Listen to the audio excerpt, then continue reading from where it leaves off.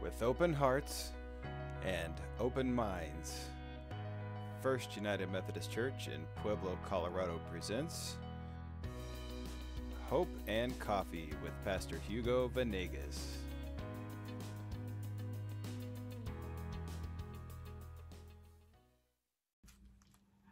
Hi, this is Hugo Venegas. It is Monday. Welcome to Hope and Coffee. We are doing a new series this week, and it's called Wisdom, the Benefits of Wisdom. We're going to be studying Proverbs chapter 3, all the verses that are in chapter 3, and we're going to be looking at this whole topic of wisdom.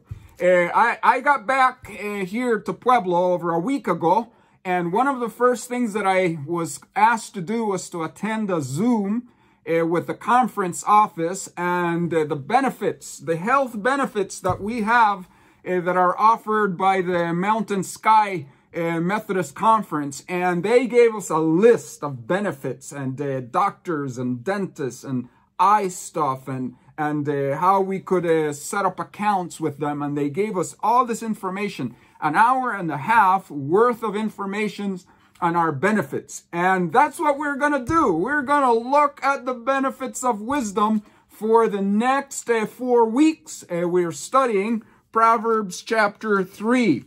Now, what is the ultimate goal of wisdom? What is the point of wisdom? And let me define wisdom. Wisdom is divine insight, spiritual guidance as to how we should live our lives practically on earth. It is insight. God gives us perspectives. God gives us direction. God gives us guidelines. God gives us commandments. He gives us a set of things that we are to do, and I'm going to call them habits. They're going to be habits that are listed in Proverbs chapter 3, but then we see also a catalog of benefits. And let me start out by having us go to verses 13 through 15 of Proverbs chapter 3 so that we can talk about what are the benefits. And it says here, I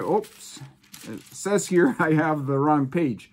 It says, "Blessed is the man and woman who finds wisdom, the man who gains understanding, for she is more profitable than silver and yields better returns than gold. She is more precious than rubies. Nothing you desire can compare with her." Now, what the writer of Proverbs is saying is that nothing can compare with wisdom. That the benefits of wisdom, it's more profitable than silver and gold, more precious than pearls, and nothing you can desire. If you can think of the most outrageous thing that you can desire out of life, Solomon, the writer of Proverbs, is saying that nothing can compare to the wisdom, the profit that wisdom is going to bring into your life. So we're going to look at these profits. What are the things that if we cultivate the habits, they're habits that lead to a blessed life. They're habits that lead to the ultimate goal of wisdom. And what is the ultimate goal of wisdom? Folks, it is a life of happiness. That's why it says, "Blessed is the man, blessed is the woman who finds wisdom." And in the ancient world, people used to go looking for gold. They used to look for pearls, and these precious stones were profitable. If you would find a precious stone, if you would dig into the earth and mine gold, that would make you rich. And what Proverbs is telling us is that there are an abundance of riches that you can get from wisdom. And the number one is a life of happiness. Whenever you see blessed in Scripture, it means fortunate. It means happy. And it talks about the blessed life of shalom.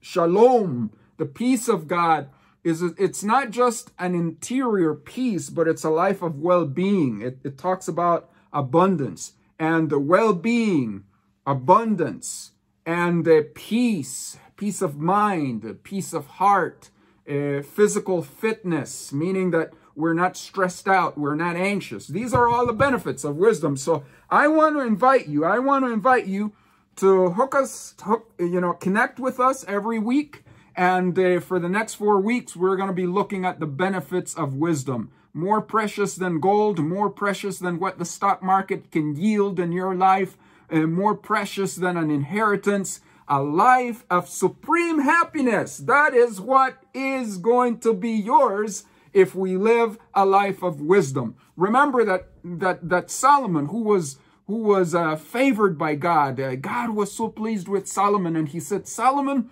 you ask me for whatever you want. Whatever you want, and I will give it to you. If God were to show up to you and say, ask me for whatever you want, what would you ask for him? What would you ask from him? And you know what Solomon said?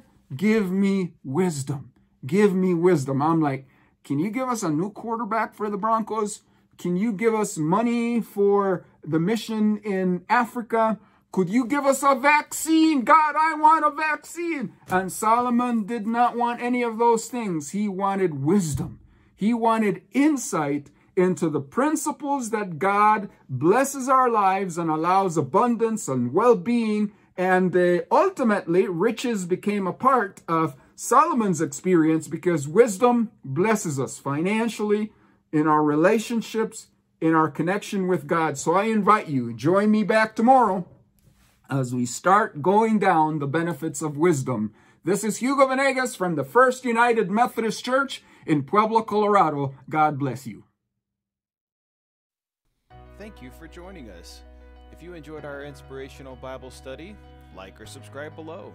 Join us for worship online or in person. You can visit us at firstumcpueblo.org, or you can come by at 310 West 11th Street, Pueblo, Colorado, 81003. Give us a call, 719-544-1917, and join us again tomorrow for another inspirational Bible study. We'll see you soon.